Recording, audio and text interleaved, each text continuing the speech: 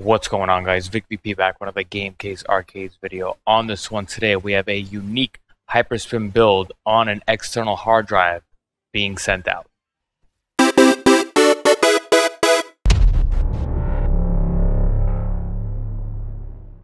So long story short, this goes out to an Instagram person called Principal C. Really cool guy. I've been talking to him for the past couple of months. He actually purchased a Touch Edition hard drive from me. I've hooked him up a lot of stuff with the files and stuff. He's got a pinball setup that I sent him, not my personal setup, it's somebody else's, and he just doesn't have the internet speed to download it, so I hooked him up with that. We actually help each other out and basically talk about our personal pinball drives. And basically he hit me up and said, "Hey Vic, I'm looking for a unique Hyperspin build, mostly looking at Nintendo Switch, the Switchware, the Wii U, and the Nintendo Wii." So basically this is a tutorial for him. I've done a couple of these, external hard drives going out. It's never plug and play. Keep that in mind. There's going to be a couple things you have to do, which not a lot of people like to, show or explain because it takes time. But for you, buddy, we are going to go through it. And if anybody, is ever interested in it. So the big thing, number one, was, again, he wanted the Nintendo Switch stuff first and foremost. And again, keep in mind, Nintendo Switch, you do need a pretty good PC, let alone we are using external hard drives. Nintendo Switch alone was about 3.5 terabytes.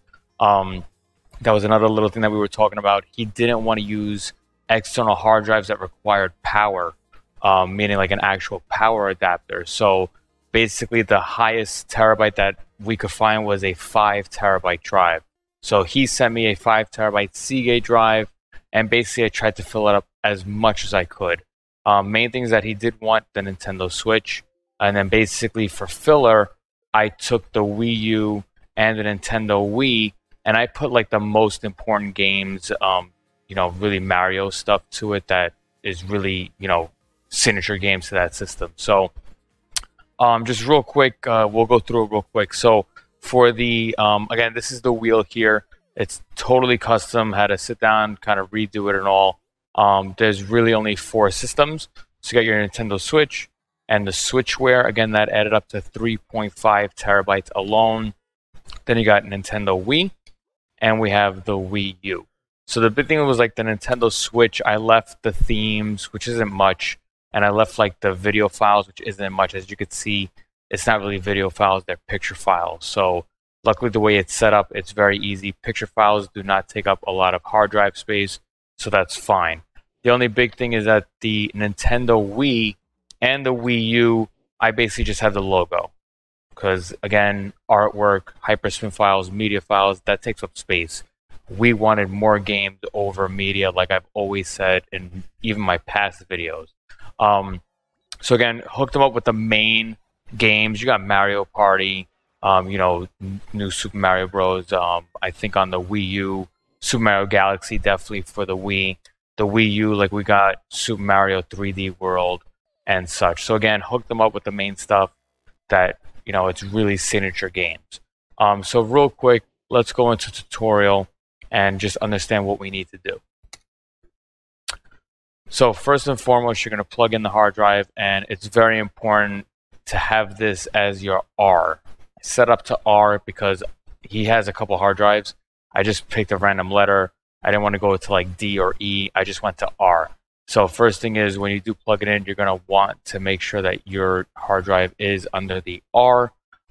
If not, you simply just go to your search bar and you look up disk management, and you'll see here create and format hard disk partitions, and you'll basically click on the Seagate, right click on it, change your drive letter, and make sure that that says R. First thing, you have to make sure that it says R because all the directories are set up accordingly. Now, there's not really much to do that's difficult. There is 2 things that you need to do. We do have to set up Yuzu, which is the Nintendo Switch emulator, and we have to set up Dolphin. So first thing is once you plug it in, it's going to look just like this. And again, Principal C, just for you because you did request it, I do have the NBA Jam Xbox Live Arcade file separate, so you could kind of cut that and paste that. It's not in my Hyperspin build. for you, so it's just there because you needed the file, so I hooked it up for you. Again, first thing, let's look at the Yuzu app, because that's going to be the one that's maybe not too time consuming, but it is a couple steps to do. So the big thing is you're going to go into the arcade folder, you're going to go into Hyperspin, and you're going to go into emulator. Once you're in emulator, you can see that we do have 3 emulators. Cemu is Wii U, Dolphin is the Wii, Yuzu is Nintendo Switch. You're going to click on Yuzu, and you're actually going to double click this maintenance tool. Now, on your PC, because you don't have Yuzu, it might tell you to install. On this PC, I already had it. If you do get this kind of setup, though, all you got to do is you just got to press modify. And for me, I don't use the early access. Uncheck that. I always use the regular Yuzu. So as you can see, it is installed for me here. You either press install here or modify, and it's going to do a whole thing about this bar. The bar is going to download and all that. So just let it do its thing. I'm going to just take my webcam away just to show you exactly what I'm doing. Basically, again, how my Windows 10 is set up. I do have the search bar here. Also, real quick, but he already knows it. Be sure that you do have your Windows Defender off, totally, off and such. It might remove something, so just be sure you have that off. If you go here and you type in YUZU, you should now see the actual program here. Again, I don't personally download the early access one. Stay away from that one. I'm not a fan of it. I just like to keep the regular Yuzu. You're going to launch this Yuzu. And this is the only thing. It's nothing crazy. It's just something that you have to do because this emulator does go to like your C drive, I guess, and it reads off of it. So you're going to see Yuzu kind of loads up here. Follow the steps. This is a must. You're going to go into file. It's not going to look like this for you when you first get it. You're going to get like a little pop-up, something about like if you want to send information to Yuzu to help services, just press no on that. This is going to be blank. Basically, what you have to do is you're going to go to File, and you're going to go to Open Yuzu Folder. This is a must. You have to do this step, okay? Yours will not look like mine, how it is currently. You'll be missing a couple of folders. That's okay. Just put the window here to the side. You're going to go back to our, basically, emulators Yuzu, where we did the install. You're going to double-click this canary. You're going to double-click User, and you're going to just take basically those files. The number 1 and 2, you don't have to put it to your C drive. It's my backup, so you don't have to do that. So basically, you're going to do from cache to system data. You're literally going to copy it, and you are going to go to where we opened up the roaming. This is from Yuzu. Right-click, paste it. It's going to take maybe about 10 minutes. It's got a couple of NCA files that need to be there. It's basically your keys and all that. Once it's done, Yuzu is set and ready to go. Just to be safe, because you do have Yuzu open, go into emulation, configure, and you could then set up your controls. You could do custom. That's how I have it on my bar tops. And basically, you could set up your pro controllers and all that. So you could set it up whichever way you want. That's the thing about these emulators, is that the control pad doesn't just simply copy and paste over. So this right now is basically using keyboard commands. You could use an Xbox controller. Just have your Xbox controller on, click the button, and then press whatever button you want on the Xbox controller, and it should work. It's pretty basic stuff from there. The only big thing, again, with Yuzu is to be sure that you go to the Yuzu folder and then paste what I had. That was it. Because that has the key files and all that. That's honestly it as far as Yuzu. The last one real quick, well, we're going to run through the emulators real quick. Launch the Cemu. So go into Cemu folder and launch Cemu. Same thing happens with this. It kind of puts something inside of your C drive. You need it. If you don't launch Cemu and you launch Hyperspin, it's going to give you an INI file error. Just launch it. It's just real quick. It's very simple. While you're here, you could probably look up the input settings, and you could basically fix it. On this one here, it looks like it read my Xbox controller. So you should be A-okay with that. You shouldn't have to touch this. As you can see, it's already set. that's fine. Last one we're going to do is Dolphin. Double click on Dolphin, and you'll basically do the controller. So Dolphin is a GameCube emulator, but we're looking at the Wiimotes. Press configure, and as you can see, this did not copy over on mine. Again, I have Xbox controllers. You basically want to just go down the list and do it. I'll personally message you as far as the swing and the tilt and the nunchuck configuration. I forgot what I had it set to. Either this stick is your left analog stick or the right. I don't remember right now, but I'll message it to you. No worries. And that's honestly the only main thing that you have to do.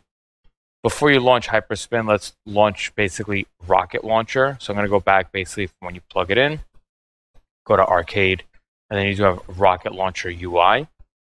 Double click it, let it load up, and basically we're just going to launch a random game. So for example, if you do Nintendo Wii, you want to make sure you're on the Games tab here. Press the little blue play button. It's going to locate the games that we have. And for now, we'll just launch Super Mario Galaxy. Click on the game you want, and then just hit the red rocket. And there you have it. So this is perfect. As far as within Hyperspin, this does launch Joy to Key. And if you are using an Xbox controller, Xbox logo is set to exit. Escape key, I should say. So you don't need a keyboard. It's just like how I always set up all my drives. You could basically use the Xbox controller. And the game launched. There you go. So I'm going to just hit escape. Depending on your PC, like we just did Nintendo Wii, you could play around with it, but you could go into the emulator for Dolphin and do a YouTube search. And basically you could play around with like the graphics. Like if you did anti-scoping at like 8 times, it'll push like 1080p. You have to play with that because I don't know what kind of PC you're running. Give it a whirl and such. You could go into like the Wii U now. Same thing, blue button. These will be red. Don't worry about that. They'll definitely have the files. Just how Hyperspin is set up. Like if I look up Super Mario 3D World, I hit the red rocket. Loading complete. And boom. And we right now are launching these games off of an external hard drive. External hard drives, again, some of them are good, some of them are bad. You do want to keep in mind about hard drives that have this 7200 RPMs, as they will be faster, and some are more, better like that. But as you can see, we right now are able to launch games and such. You could check the Switch. You could do that real quick. Again, keep in mind that Nintendo Switch games, not all of them may not work. Just keep that in mind. That was a big thing. Let's launch a new one, which was Animal Crossing. And again, I'm right now actually running this on my Dell Optiplex. Again, I just don't have my Xbox controllers. I don't have the dongle set up for it and stuff. So I'm not going to be able to test the controller on it. But as you can see right now, like for Yuzu, the red rocket is launching. Just let it do its thing. And as you'll see, it will launch. I do notice, again, like this here compared to like Eugene's beast of a PC though. We do have some speed and stuff. But again, I am using my Dell Optiplex on this. So still playing around with it. But the big thing is that you do have at least the main files and stuff. And you basically let it do its thing. We're going to basically wait until we see the little island floating around and stuff. And it's cool, for some people to see this. I don't really want to cut it. This is something that, you have to witness and see. This is what happens with external hard drives, depending on the PC. I'm using an i5 16 gigs Dell Optiplex, so I'm not too sure if it's launching slow because of my PC or because it's an external hard drive. We don't know, but at least you can see we have the little island and stuff for Animal Crossing, and that's loading up. And honestly, that is it. We test ran everything. Nintendo Switchware is using Yuzu, so we don't have to test that. We know that it works. Big thing is if you go into your hard drive, you have the Hyperspin shortcut. double click on that, and basically it will launch up Hyperspin. There we go. And I'm going to use my keyboard for now. Again, it is set up for the Xbox controllers, so if you have it on, you will be able to navigate and such. So if I click on Nintendo Wii, we'll load up Super Mario Galaxy 2. You press enter or you hold down A. Loading complete. And it launches real quick. I just noticed it though. I have to remove Eugene's artwork in the background, but that's a quick little file change. That's nothing crazy. But other than that, there you have it. This is an external hard drive set up quick and easy. Just want to show it real quick so people don't get confused. I just removed the background artwork.